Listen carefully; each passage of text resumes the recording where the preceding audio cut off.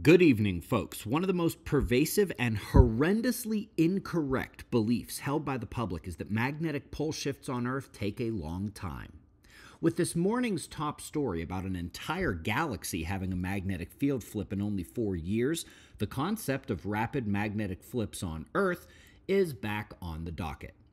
This is the second such galaxy we've seen do this. A polarity inversion occurred in another galaxy over, again, just a few short years.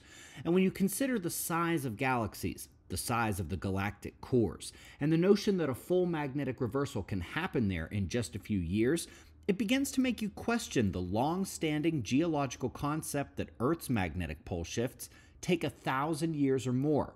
That idea has persisted for decades and has only recently been challenged. And why shouldn't it? If galaxies can do it that quickly, if even the sun's magnetic pole flips occur over just 1 or 2 years, why couldn't Earth's happen quickly as well? Well, that's what has gotten kick-started in a big way conceptually in 2014 when Cal Berkeley said, forget about 1,000 years or more. These flips can happen in less than a human lifetime. And since Earth's shift right now began in the middle of the 1800s, we are well within the red zone for another one. But 19 years earlier than that, we were already seeing geologists trying to shift the narrative, albeit unsuccessfully.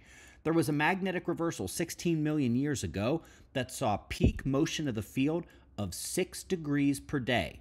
Right now, things are accelerating in the magnetic pole shift, but we're still seeing less than 1 degree a year. These events can speed up to psychotically fast rates of change.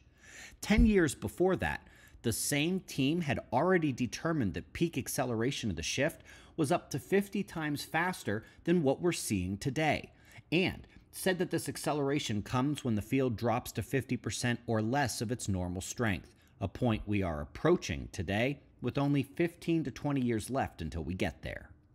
And that means once that acceleration hits, we'll only have a few months remaining before the disaster reaches a crescendo. And when the field gets that weak, the solar impact effect of geomagnetic storms doubles at least, and has the ability to actually hasten the internal magnetic shift, meaning that when we get down much more than we are now, we could just be one solar flare away from the end. And finally, the big story from 2020, the one that confirmed everything that came before and has changed the field of science forever. It's not 50 times faster than modern changes, it's 100 times faster. So yes, these events happen rapidly at planets, stars, and even galaxies. We're in the middle of a descent and downward spiral right now, and when we reach that critical threshold in the coming years, we will literally be able to circle a month in the same calendar year and know that our civilization will collapse before that time arrives. I'll see you in the morning for the Daily Show. Be safe, everyone.